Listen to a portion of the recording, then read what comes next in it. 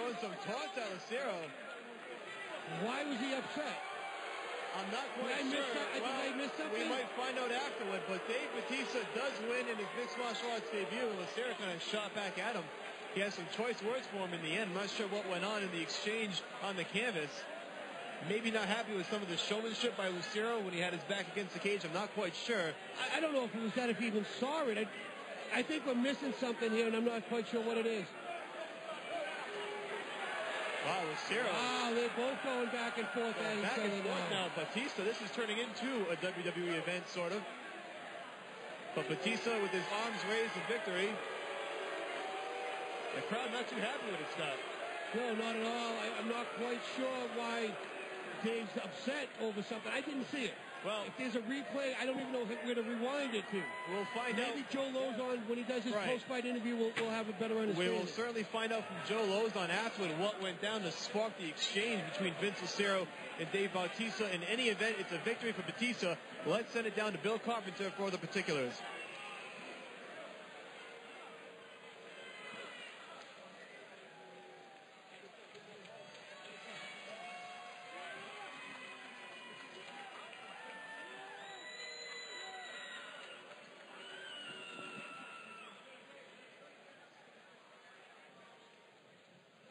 Ladies and gentlemen, your official time, 4 minutes, 5 seconds of the first round.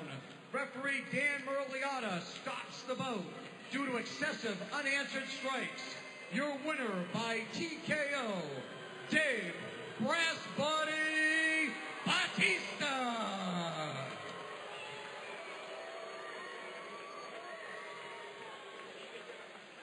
Well, a much better exchange at the end. Let's send it down to Joe Lozon for the official post-fight interview. So what do you think your first MMA fight? How'd it go compared to how you expected? I think my nerves got the best of me a little bit. He hits like a fucking horse.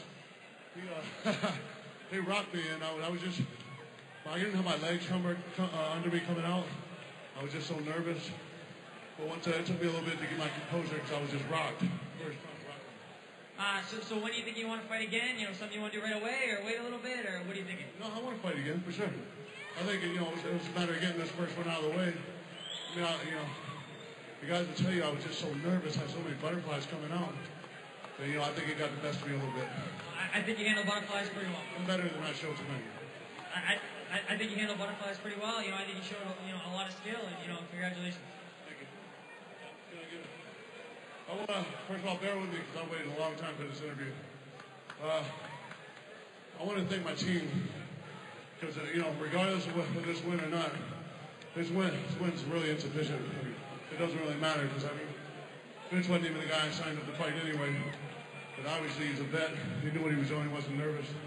But my team, my accomplishment was in my camp because I believe I gained the respect of my team. So I want to thank my team. Josh Rafferty, my head coach. Mateus Andre, my jiu-jitsu coach.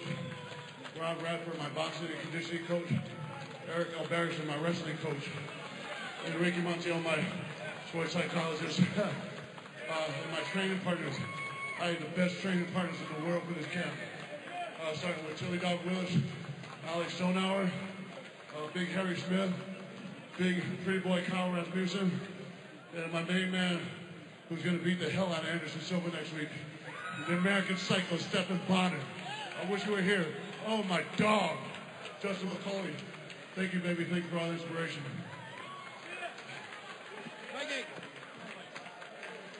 All right, Dave Bautista victorious in his mixed martial arts debut, the long-awaited mixed martial arts debut. And here is the replay as you see Bautista just raining down punches, Scott. Yeah, he has his underhooks in. He's doing the ground and pound, and he's not responding to it. So, of course, they're going to stop the fight. And to Dave's credit, he did get mount, and he did very well on the takedown.